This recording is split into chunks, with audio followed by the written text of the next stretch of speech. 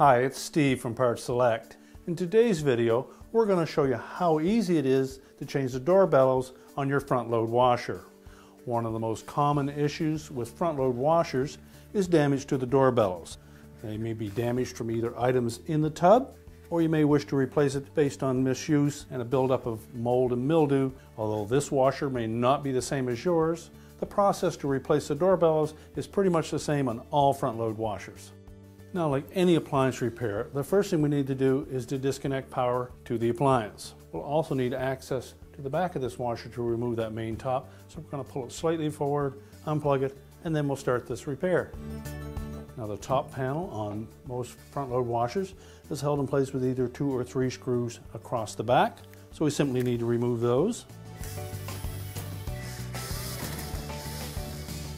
Once you've removed the screws, we're simply going to pull that top panel back, typically 3/4 to 1 inch, and then you should be able to lift it off.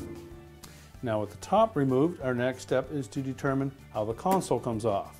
Alternately, they may be held in place with some screws, or there may be just some tabs located under the back edge at the top of that console. So either remove the screws or lift up on the console to release the tabs. Now we'll go back to the front of the washer, and our next step will be to remove the detergent dispenser. Typically, there may be 1 or 2 screws hidden behind that. So simply pull it forward until it reaches the stop, depress that stop, and then remove the drawer and just set it aside. Next, we've located a screw hidden behind that drawer. We next need to remove that. Now that we've removed all the retaining screws, we're next ready to remove that console. If your model didn't have screws across the back and uses clips, we would next want to lift up enough to release those, and then typically we'd tilt that console forward and lift it away from the top of the front panel. Now, with the console disconnected from the top of the front panel, there's typically enough wire harness there that we can just rotate it out of the way and allow it to sit there. So next we need to open up that door, and we're going to remove the screws that secure the door lock switch assembly to the front panel. Now, our next step will be to detach the existing door bellows from the front panel. They're typically held in place with a wire clamp that runs around the perimeter of that bellows, and there will typically be a spring in the 6 o'clock position. The easiest way to remove that band clamp is with a flat blade screwdriver. We're just going to carefully go in between the bellows and the spring and pivot it out so that we can release the tension. And then just lift it away from the bellows and set it aside. Now, the profile of that bellows is matched to a V groove in our front panel, so we need to just pull that out all the way around.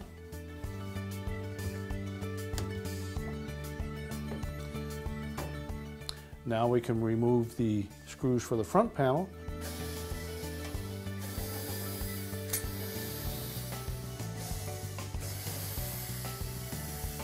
Now, depending on your model, you may have a lower access panel that you need to remove to gain access to more screws that secure your front panel on.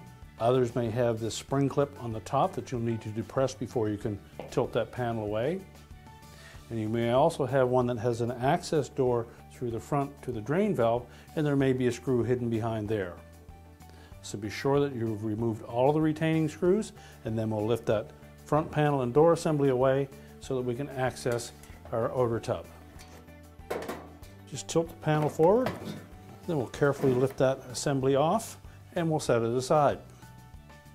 Now, next we need to determine how the bellows is attached to the outer tub. Typically, there is some type of a band clamp that wraps around the perimeter of that bellows, securing it to a lip on that outer tub. This particular one is a screw type fastener on the top of that clamp, so we simply need to loosen that.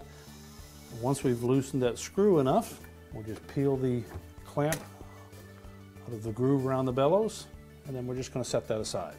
Now, before we pull the bellows away from the outer tub, we want to ensure that any feed tube from the dispenser that goes into that bellows is removed. As well, you may find on some models that there is a spray connection on the top of the bellows. Again, we would need to disconnect all of that first. Then we're simply going to peel that bellows away from the outer tub.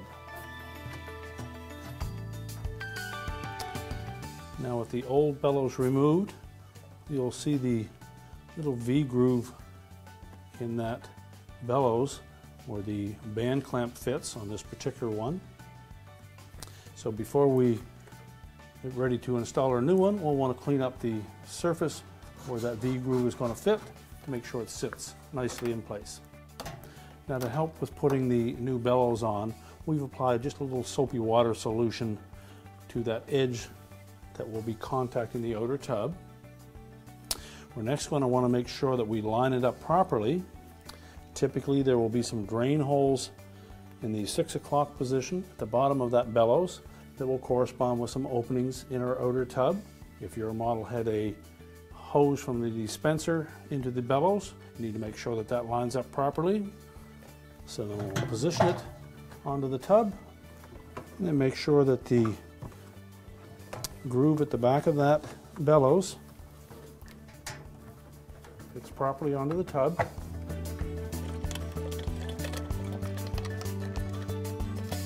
We'll ensure that our drain holes line up in the proper spot.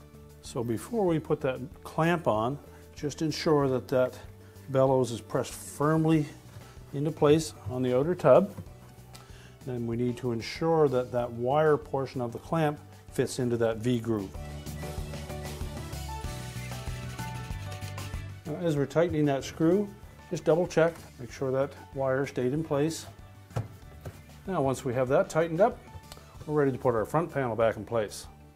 Next we'll need to make sure that the door lock switch assembly is in place. Some models may have a plastic hanger that you can attach it to. Others, we simply need to make sure that we can reach in and grab it once we have our front panel in place. So position the front panel onto the base frame. So we'll tilt that front panel into position. Now with the front panel door assembly secure, we're going to open up that door and then we'll install that door latch to the front panel. And then we'll just position that assembly so that the switch lines up in the hole, hold it in place, and reinstall the retaining screws. Now that the door lock is secured to the front panel, we're ready to pull that bellows through the opening. So now we just need to insert that profile of the bellows into the V-groove in the front panel.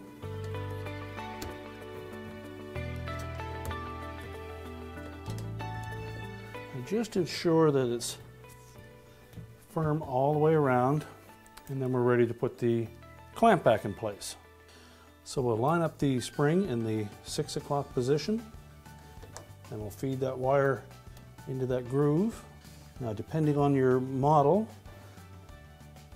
will dictate how much tension you have to put on that spring to stretch that clamp the rest of the way.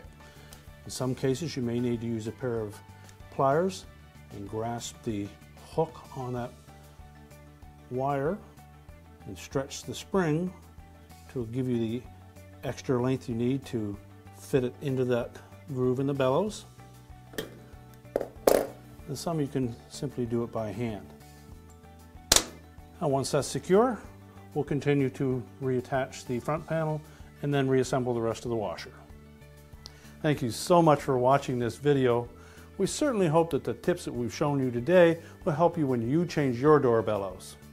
If you have any tips or suggestions, be sure to leave them in the comments section below.